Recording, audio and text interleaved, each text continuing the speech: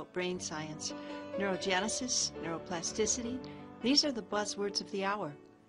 But are we at a point that we can apply these new ideas to the work that we do with our patients? First, let me introduce myself. I'm Ruth Buczynski, a licensed psychologist and president of the National Institute for the Clinical Application of Behavioral Medicine, more informally known as NICABM. The awesome power of the brain to change itself is making a huge impact on our work as health and mental health care practitioners. But what exactly are these new ideas, and how will we use them? Well, Mindsight is one of them. Mindsight is a term coined by Dr. Dan Siegel, clinical professor of psychiatry at the UCLA School of Medicine. He is the author of The Mindful Brain, Reflection and Attunement in the Cultivation of Well-Being, and most recently of Mindsight, The New Science of Personal Transformation.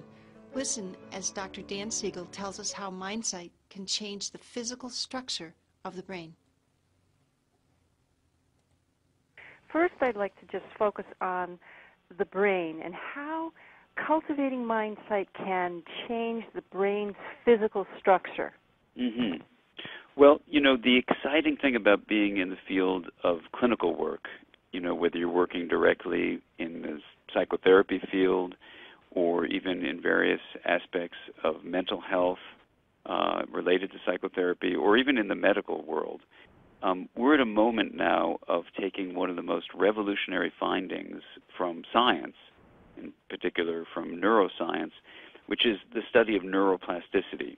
And neuroplasticity is the way we can study how the connections in the brain, the literal physical synaptic connections within the substance of the brain's architecture, how those connections continually change across the lifespan. And experience drives those changes by activating the firing of neurons, and then as neurons fire, they can rewire their connections to one another. That's the basic finding from neuroplasticity, and what we're now learning is that the brain doesn't stop growing after childhood or adolescence. It continues to grow throughout the entire lifespan. Mm-hmm. So whether that's from new synaptic connections or stimulating these cells called neural stem cells to differentiate and become fully specialized neurons, or even the growth of myelin, which is basically the sheath that allows the conduction speed between neurons to be increased, and even the resting time after a neuron fires, it has to rest. When you have myelin, you actually rest about 30 times less, and your speed is about 100 times more. So basically, if you've not only added synaptic connections or grown new synapses by stimulating neurons to grow from stem cells, but also have added myelin, you've basically increased the connectivity of a circuit by 3,000 times. Mm. So when you're asking the question, how does Mindsight change the structure of the brain, we'll get into exactly what it means, but you can focus attention, which is basically harnessing the power of the mind to focus energy and information flow through the substance of the brain.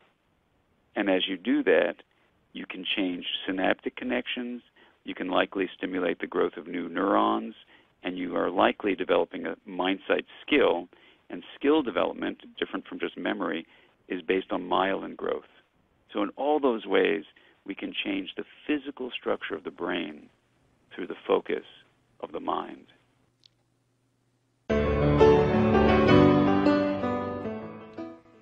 We really are at a revolutionary moment. Neuroscience is taking us into previously unimagined pathways, giving us new applications in treating patients. That's why NICABM has created a teleseminar series, The New Brain Science, Compelling Insights for State-of-the-Art Practice. It puts together experts who will share exactly how health and mental health care practitioners can use the new exciting ideas of neuroplasticity and neurogenesis with their patients. The calls are free. You just need to sign up. There you will learn about how we can change the wiring of our brains, the neurobiology of mindfulness, the brain plasticity and depression connection, how the mind changes the brain, and the neuroscience of psychotherapy. Practitioners all around the world have been listening to this series.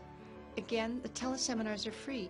You can sign up at www.nicabm.com/new brain science, or take a look at our blog at www.nicabm.com/blog. We hope you'll join us.